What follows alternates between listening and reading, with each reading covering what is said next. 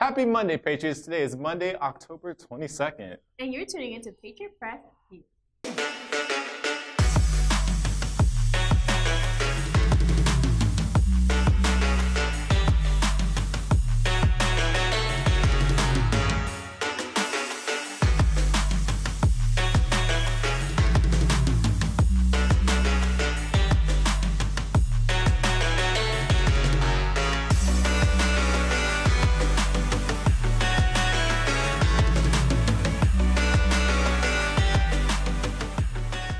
I'm Travis Hubbard. And I'm Andrea Gonzalez. And here are this morning's announcements. Patriots, this week is Red Ribbon Week. Not only will there be plenty of lunchtime activities, including games, music, food, and obstacle courses starting today, but don't forget about your themed days.